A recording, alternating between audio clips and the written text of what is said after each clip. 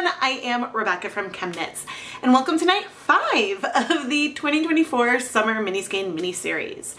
Each night this week I have been dyeing mini skein sets of 5 20-gram mini skeins, and I've been dyeing them with the intent to create a set of colors that could all be used together in one project. So far we've played with some tonals, some glazed tonals, and then last night I did a one-pan variegated set before dyeing each of the 5 colorways individually. But it was really the same technique on all of the yarn, just slightly different amounts of color. Tonight we're gonna do a little bit more of a color challenge, and I'm gonna dye 5 different techniques on our yarn, so that way we have a set of 5 mini skeins, but each of the colorways were dyed a slightly different way and have a more planned colorway to start with. I wasn't entirely sure what palette I wanted to use. I pulled some colors based on some of the Dharma acid dyes I have in my collection, and then went to start playing in paint. I knew for sure I wanted to do a resist colorway. I really liked the combination of peach with a dark teal and wanted to bring that in to our set somehow today. And then using this palette without as much of the blue, but starting to bring in some of the dark blue. I had many dark blue and gray options I could use. I started playing around with different techniques, whether it's dip dyed, a more classic yarn mop, where the colors are randomly placed, doing something that is more speckled or scribbled, and then looking at some more random powder applications, and then finally just a classic variegated colorway. There are more than 5 options here, and I want to make sure we have a cohesive set that feels both unique from things I've created the other nights this year, but also unique from what I may have created last year as well. And so of these 7 colorways I sketched out, I picked 5 that I thought I would like to do in an approximate progression that maybe those colors would go in. The final 5 colorways I decided to play with today were Dharma acid dyes in peach blush, bright aqua, sand dune, teal green, and indigo blue. The indigo blue is more of a minor player. Really, those other 4 colors are going to be the main ones, but I may bring that indigo in more places as I feel it's needed. The 5 colorways that I've planned out don't just vary in terms of the technique and the placement of the colors.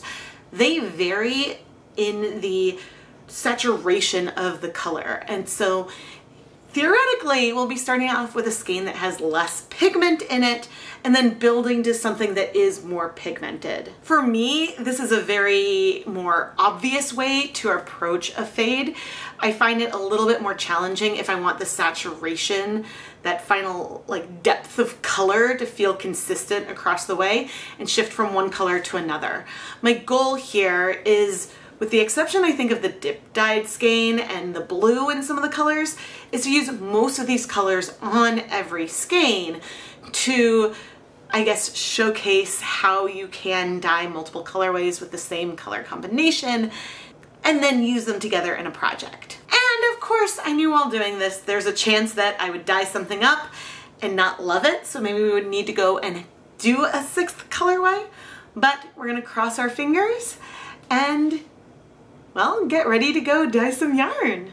For our yarn today, we are dyeing 20-gram mini skeins from Wool to Dye For in a variety of different weights and fiber contents.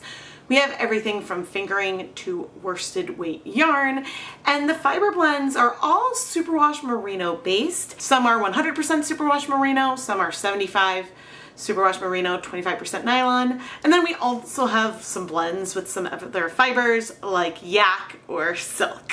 In all of the examples here, I'll be dyeing 200 grams of yarn in each of the 5 colorways. And with the exception of one of the colorways, all of the yarn I pre-soaked overnight. But in our resist colorway, I did start with our yarn dry. I put on my deluxe rubber respirator mask, safety glasses, and gloves to prepare the dyes for our scribbled colorway. For our first colorway, I'm going to do a scribble dyeing technique to give us some softness of color, but include our peach blush, bright aqua, sand dune, and teal green pretty much all over the yarn. We may also leave some whites behind as well though. I measured out 0.5 grams of each of these 4 colors, and then I dissolved them in hot tap water. And then I added the dye to one of my little Tulip one-step tie-dye squeeze bottles, which each hold approximately 150 milliliters of water. So I added the dye that I dissolved into that container and then rinsed out the cup / filled the container up all the way. And so I guess this would give us approximately a 0.33% stock solution. But anyway, this is the strength of dye that I want to use to scribble onto our yarn. I added 200 grams of yarn to my catering steam pan and then covered the yarn with 8 cups of water and 4 tablespoons of white vinegar. Then I brought over 4 of the colors that I had dissolved, one at a time. Teal green, sand dune, bright aqua, and peach blush. Given that teal green is a much more saturated color, I really only used it once per flip, but I used more of the other 3 colors, sort of randomly scribbling shapes and swirls onto the yarn. At the time I started, I was unsure if I wanted to try to spread the colors a little bit with a spoon or let them be where they were placed on the yarn. So I waited to see what the color looked like on the yarn before determining if I wanted to bring that spoon over to work things through or not. With only 200 grams of yarn in the pan, things weren't that crowded, so I knew I wasn't going to need that many flips, but I still wanted to wait in between 5 to 10 minutes before flipping the yarn. That way, even though we might get some spread, we'd also get some of these colors remaining where I placed them originally. I think I have one main edit from the sketches I did at the beginning, and therefore I think that this is going to be the only colorway that doesn't have any indigo blue at all, but we'll see how everything comes together. In the end, even though we got some spread from that teal green, I decided to not use the spoon to work it through. As spread out as the yarn is, in theory, if these were full skeins, I could have just done 2 flips. But since these are mini skeins, there's a greater chance that some of the minis could be trapped underneath others and get less color. So particularly with our lighter 3 colors, the aqua, sand dune, and peach blush, I did move a 3rd and maybe even 4th time to add a little bit more of those colors just to make sure that we got a nice distribution of them throughout all of our skeins. Once I was satisfied with the color coverage, I heat everything for 30 minutes from the last time I added dye.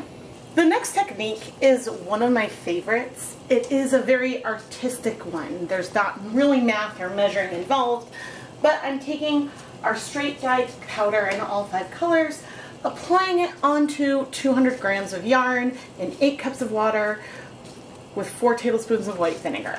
Since I'm working with the dry dye powder directly onto the yarn, I put on my respirator mask, safety glasses, and gloves, obviously.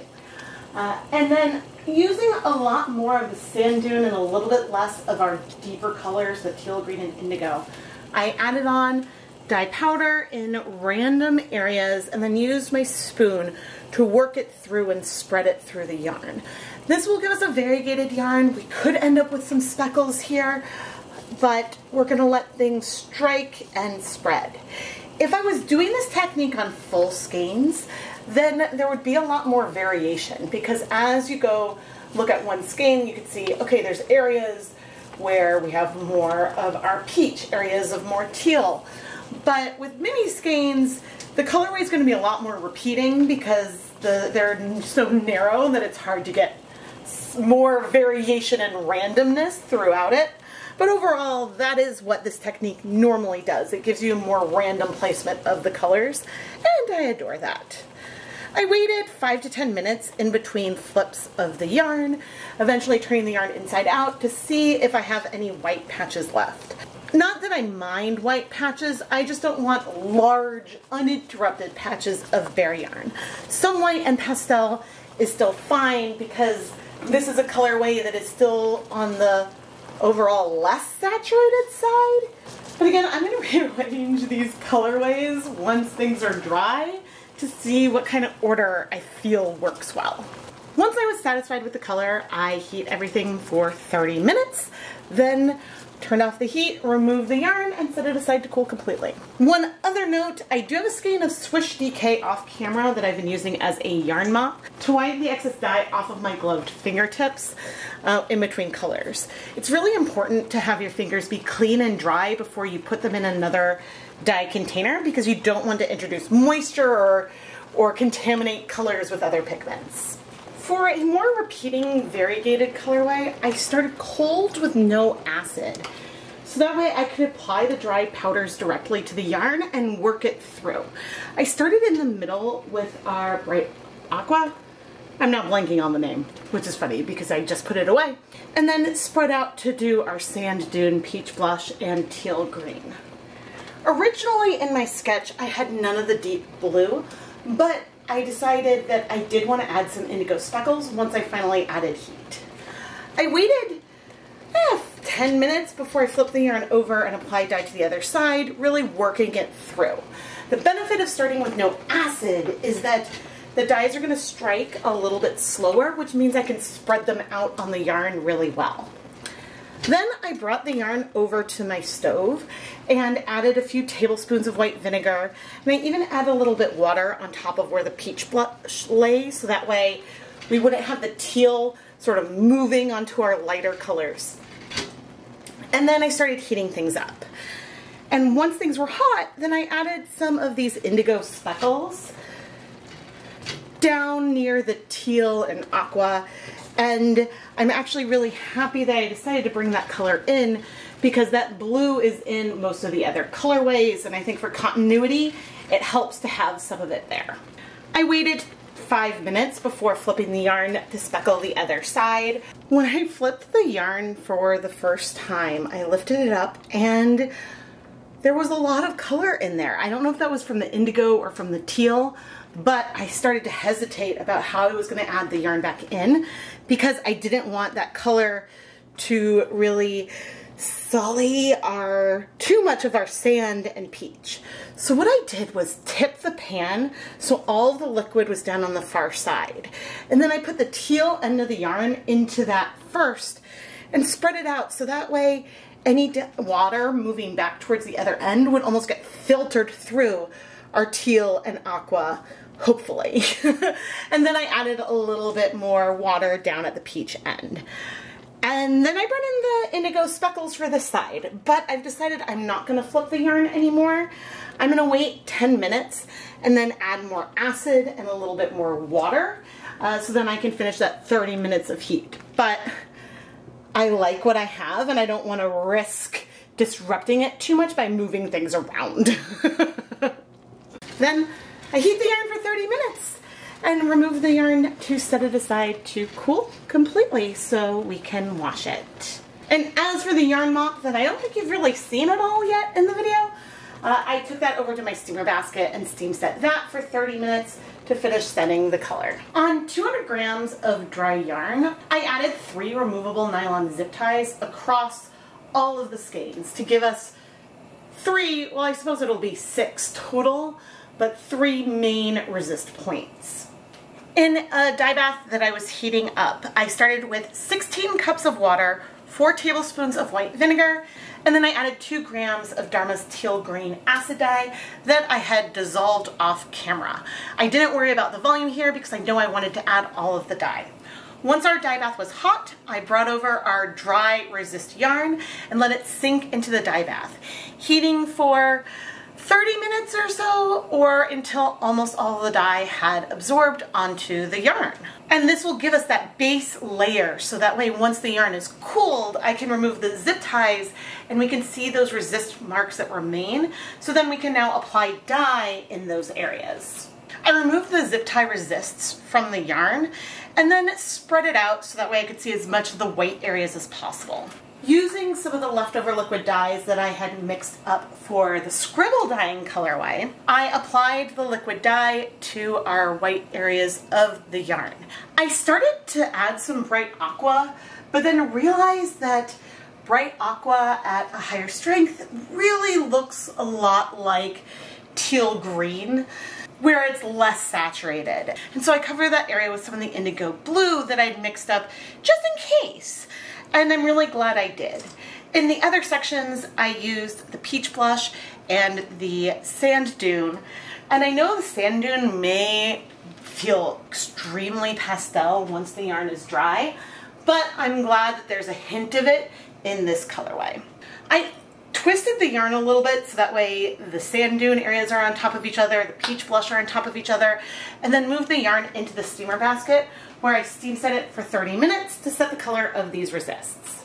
Finally, we're going to have our dip dyed colorway, which is going to be pretty simple as I'm dip dyeing our yarn first into the teal green and then into some indigo blue. I set up the dye bath with 16 cups of water, 4 tablespoons of white vinegar, and then 0.75 grams of the teal green dye that I dissolved in hot tap water off camera. And then after I added those 0.75 grams of dye and was filming the voiceover about it, I realized, oh, I wanted to add 1.25 grams of dye of each color. So that way we could have a total depth of shade on our yarn of 1.25.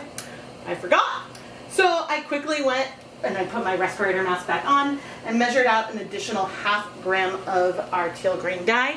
So we could have a total of 1.25 grams of dye in here. Oh my gosh. Then I brought over our pre-soaked yarn. It had pre-soaked in no acid, and I started dip dyeing into the teal green color, trying to go slow so that way our teal would be concentrated more at one end than the other. Even if there was a little bit of color left in the pot, once I was satisfied with our color coverage and most of the dye was gone, I removed the yarn to let it cool enough so I could move the zip ties, and then I added a total of 1.25 grams of our indigo blue dye so that way we could prep for the second dip dye. I moved the zip ties so that way they would be located at the darkest end of our teal, and then started dip dyeing into the indigo, adding that lightest end into the dye first. And I continued dip dyeing until, again, I absorbed most of the dye, and then added all the yarn into the pot and let everything heat for 30 minutes. Once most of the indigo dye had bound to the yarn, I added an additional 4 tablespoons of white vinegar before dip dyeing some more, and then eventually adding all of the yarn into the kettle to heat set for 30 minutes. After the 30 minutes were up, there was a hint of some blue left in the dye bath, so I added a big glug of white vinegar and just set the whole thing aside to cool a bit, so that way we could slowly see if we absorbed that last little bit of blue or not. After about an hour or so, I removed the still warm but not hot yarn from the dye bath and set it aside so it could finish cooling, so then I could go ahead and wash it. I dyed all of these colorways over the span of one day and waited to let them cool so I could wash them together, starting with some of our deepest colors because I wanted to see if they would bleed. Now we're washing everything in cool tap water with a little bit of dish soap, and so if things are going to bleed, they're a little bit less likely to do it in this situation. If yarn were to bleed, it could happen for a few different reasons. One of them could be that there was just too much dye on the yarn, or it's a pigment. Some pigments are just known bleeders. We didn't see bleeding today, which is great. However, sometimes hot water can disrupt the interactions between your acid dyes and your yarn, and so that's why we wash everything on cold.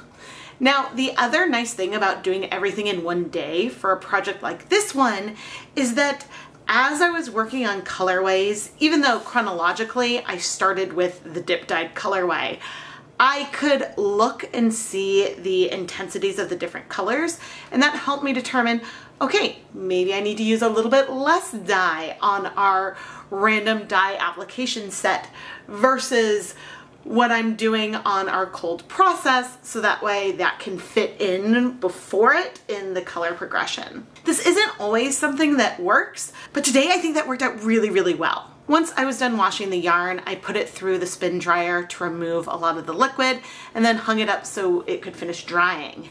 And now, well, I'm excited to show you our sets. Here we have 5 different colorways dyed with 5 different techniques. We have our more scribbled colorway.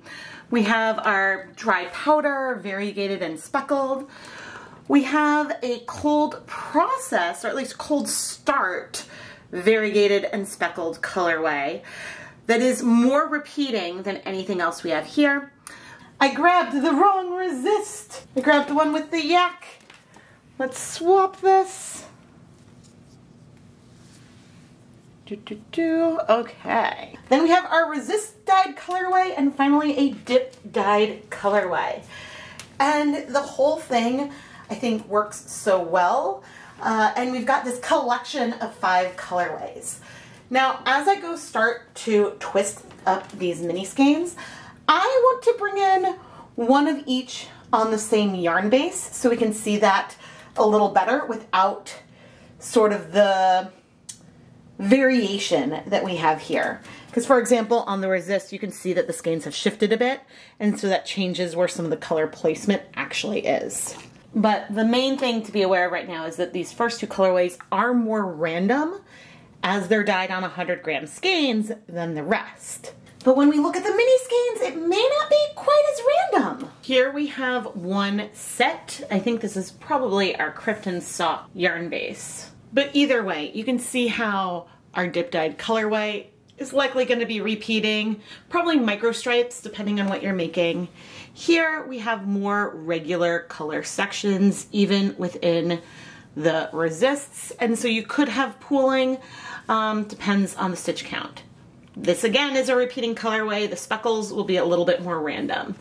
But then on these 20 gram mini skeins, if we take a closer look at it around, it is a little bit repeating, just because, you know, there are some areas where we have some color here and not there, but the mini skein is so thin that we end up with a little bit more consistency as we look around it. If this was a 100 gram skein with the colors more randomly placed, it might be slightly less consistent and a little less repeating or potentially pooling. This is really just an artifact of dyeing 20 gram mini skeins versus 100 gram skeins, and a big, I guess, difference that you can see between the different colors. But we do end up with really pretty yarn. I have to go and twist up all the rest of the minis, but oof, this is such a pretty little collection. Oh no, I put it in the wrong order. I mean, you could obviously knit it in whatever order you want, but this order gives us more of a fade. Obviously, you can knit with the colors in whatever order you want, but I think one thing that works is that when we have some of the background white left, the tone of the sand dune and that color works well with it, so that way we don't have one that feels like it's more pure white versus the others. The colors sort of blend in an extremely pleasing way. And oh, I'm so proud of this. Our yarn mop from the colorway is beautiful and honestly would work really well in the mix. Although there are definitely some similarities between our yarn mop and I would say the second colorway, even though maybe we have a little bit less sand and some of the colors are more intense just because they're a little more concentrated. If we start looking at multiple different yarn bases, the colorway is really similar across them. The one main exception comes to that yak base, but also the diamond sock, the silk blend. Those two tend to be a bit different. They are especially both a little more standouts this time because that yak has that brown base color, and I think the color of sand dune is very close to the color of the natural yarn base. If we take a look at the worsted wool next to it, when the sand dune's a little more concentrated, that's definitely deeper than the color of the base. But on the first colorway, you can't really feel the sand dune at all, where you definitely feel it on the silk and the other yarn bases. Now, the silk looks a little bit lighter, well, certainly than the yak, but also than, say, the sparkle or other versions of that base, because even though we are superwash wool, that base just absorbs a little bit less. Well, it's a question, right?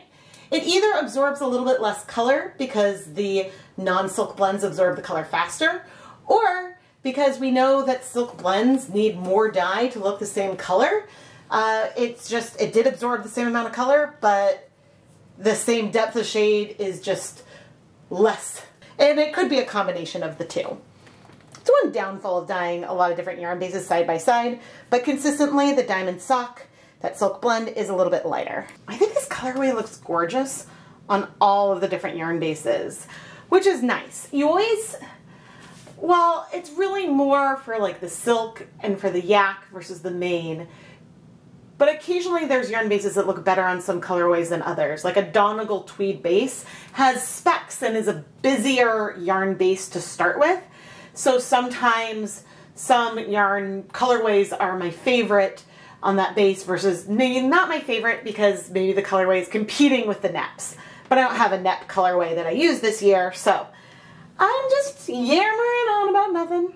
Originally, I had hoped to do a whole other batch of this colorway to see how doing it a different day, how close I got to reproducing what I created the first time. Certainly with the dip dyed colorway and even the resist, that is a little bit more easy to reproduce, and probably even the scribble, than where I'm adding the dye a little bit more randomly. It would be really easy to go way darker or way lighter depending on my mood. But unfortunately, I had an injury, so I was not able to do another batch. And so we don't have that comparison of the first batch to the second. But if this is something that you would like me to revisit, not that I would still have the yarn on hand, but if you would like me to revisit this colorway, I am very open to it. I also really want to use these colors in some kind of sock blank. That's something else I regret that I did not dye up for tonight, and I hope to do at some point in the future. So if you want a sock blank inspired by this set, let me know and maybe we'll create one for Dyebath Weekly soon. Tonight is night 5 of the Summer Mini Skein mini-series, but we're not at the end. There are still 2 more videos, even though they may not feature as many minis. Tomorrow night we'll be dyeing a full skein colorway that, well, I guess the one little sneak peek that I'm going to tell you is that it's drawn on some things that I've showcased in this series already. So I'll leave that there. But I adore that colorway and can't wait to see it. And then on Sunday night, there will be a behind the scenes vlog where I'll talk about some of the things that have been going on throughout this whole project. And you'll get a look at the packaging and the extras from when I wrapped up these mini skeins to send out. Now, there might be some mini skein sets still available from tonight and from the previous nights. You can find more information in the ChemKnits Creations Etsy shop. And if I have not updated the listing to let you select which night your minis have come from, if it's still a mystery, feel free to send me a DM on Etsy if you want me to check and see what bases I have available from which nights. I'm happy to go and do that inventory check. But in theory, I have updated the listing so that way you can pick your yarn base, see what nights are available, or vice versa. And so fingers crossed that I actually finished that. Shopping in my Etsy shop is probably the second biggest way you can support the content here. The biggest way is by subscribing and watching the videos. The more you engage with likes and comments, the better the videos perform, and so that's really, really helpful to me. And all of that is free, because if you're enjoying the content, then you're gonna wanna interact with it anyway, right? Also, make sure you're subscribed and have your notifications turned on. In theory, YouTube should give you a notification at the start of a premiere or live stream, but sometimes I don't schedule and promote things in advance. And so, yeah, having your notifications on is the best way that YouTube can let you know. Do I wish I had done anything differently in the creation of this set? I don't think so. I am really, really happy with how this turned out. I definitely drew from some of the other color challenges I've done over the years to know, okay, I think that these techniques work really well together as like a build of color, and tried to incorporate that experience into my design process.